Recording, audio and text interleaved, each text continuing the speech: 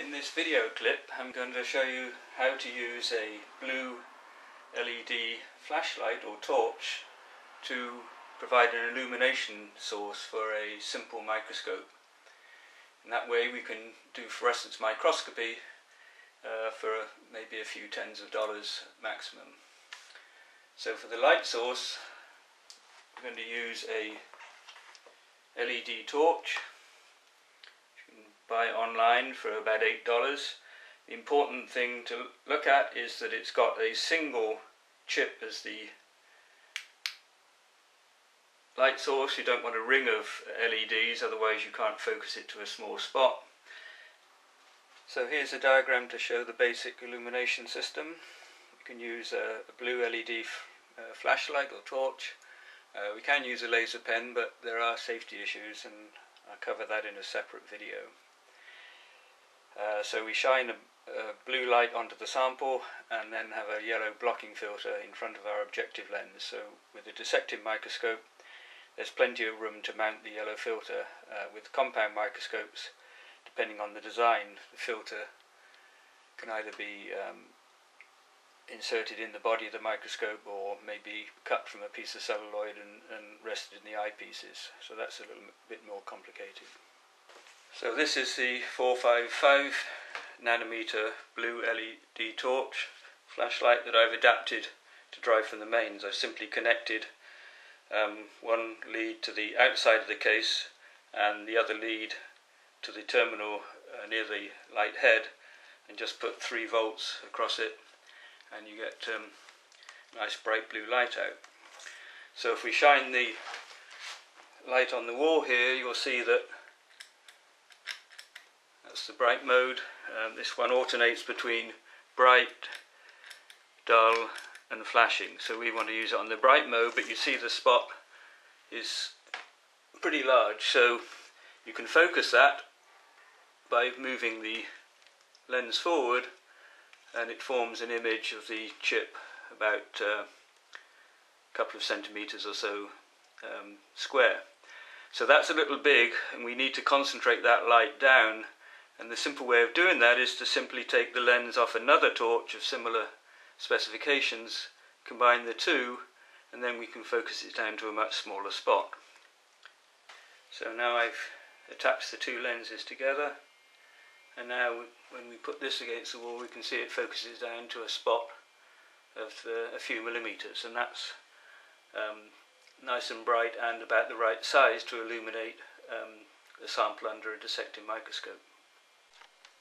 The other thing we need is then a filter to block out the reflected blue light and just look at the fluorescent light, which will typically be a longer wavelength in the green for things like fluorescein and green fluorescent protein, or in the case of Nile red, in the all the way from the green, orange through to the red. So for that we need a yellow blocking filter. I've got a camera filter here that is a fairly strong yellow colour, and if we put that in front of the blue light you can see it cuts out most of the light. It does actually let through some greeny blue light, and a research grade filter, which would cost upwards of $30–40 or so, this one was only about $5, would block that entirely. So that's what you pay for with filters, is a sharper cutoff. Another source of yellow filter are celluloid filters. These are often rather pale, but if you can find a nice deep yellow filter you can then cut that to shape, and as we'll see we need possibly different ways of attaching this to the microscope. So we'll come back to the celluloid filters in a moment. So this is the final arrangement. We attach the LED light source to a small tabletop tripod so we can get the right height and angle onto our sample. In this case I've actually tapped into the microscope power supply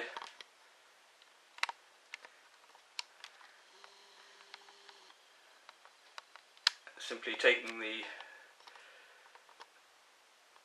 contacts from the internal battery and brought it to a little connector on the outside, and also put a switch in the circuit so that I can simply control the on-off switch of the light source there, rather than trying to move the LED itself, which gets jogged if you touch it.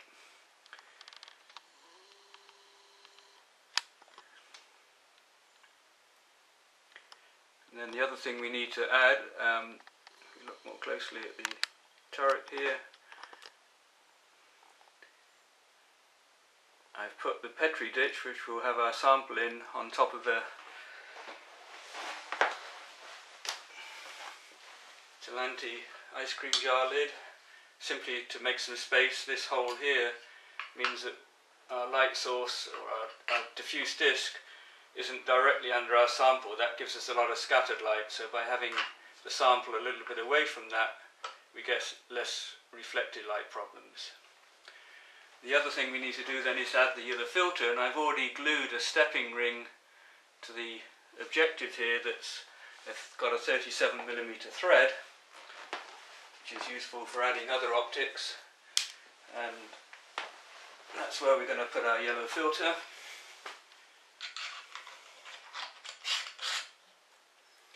So we now got a yellow filter on there.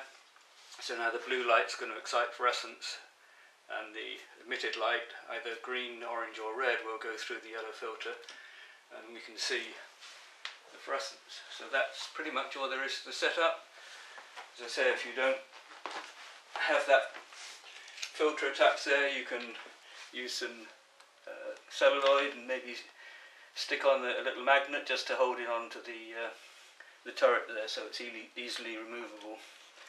And then for our fluorescence, we switch on the light source like that, and now this is focused to give us a bright spot, which we then line up with our sample. And now we can move the Petri dish around, examine all the contents, and the spot will just light up the few millimeters under observation. Here's the setup with the compound microscopes, again using the blue LED mounted on a tabletop tripod. So the only thing we've got to do now is introduce the yellow filter, which on this microscope is straightforward.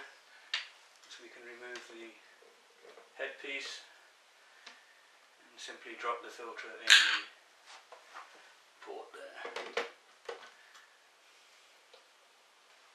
If the microscope doesn't come apart at this joint here, then the other options are either to unscrew the objective and cut a piece of celluloid right shape and just insert it between the objective there, or take out an eyepiece and put a circular piece in there, just temporarily with tape. Here are some example spectra of a blue LED, a 450nm LED in the blue, but it also gives out some greeny blue light, and the cutoff filter I'm using, or the yellow filter here, blocks the blue light and transmits green, yellow, orange and red light. You see there's an overlap region here which lets some of the excitation light through, so we see this greeny blue background. A research grade filter has a sharp cutoff, so a 515 orange or yellow glass filter would then have a very sharp cutoff, this shape. This has some advantage because you actually see the background as scattered light. And as an example, here's a cigarette butt fibre in water, viewed by bright field. We just see this fine plastic fibre, so this field of view is a couple of millimeters or so. And then turning on the LED light and viewing through a yellow filter, we see the red fibre stained up with now red dye. So that's just one example of how we can use an LED to with a microscope for sensitive detection.